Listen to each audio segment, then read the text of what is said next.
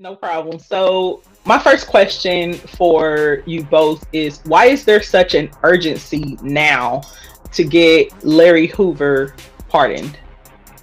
Well, Larry Hoover is a Virtually great guy. every one of the cases that we're working right now, whether it's poor representation on the part of the public defender or the defense attorney, a degree of police misconduct with respect to evidence gathering, maybe some prosecutorial misconduct, and even judicial misconduct on the part of the judge, whether it ranged from the instruction of the jurors or to maybe even denying a lawful writ of habeas corpus.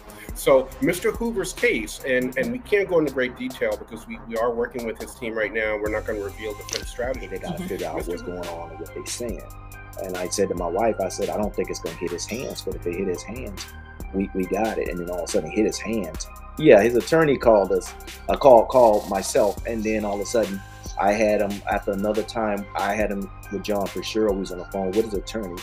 And then from there, his attorney called me and had Jay Prince on the phone. For your service, so I know when I am ceasing our contact, and I want you to know that if you continue contact with me, you might find yourself on the receiving end of an adverse personnel action tomorrow.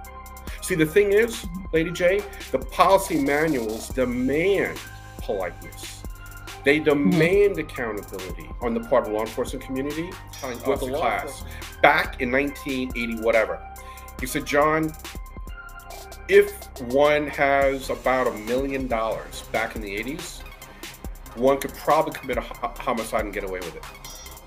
And he's like, and we said, why? And we asked, let's say, for example, when I read a police report, I can tell within seconds if that report was written from the perspective of merit, because I teach police report writing. If it was written from the place of merit, or if it was written in a way that is meant to cover up a violation of police procedure.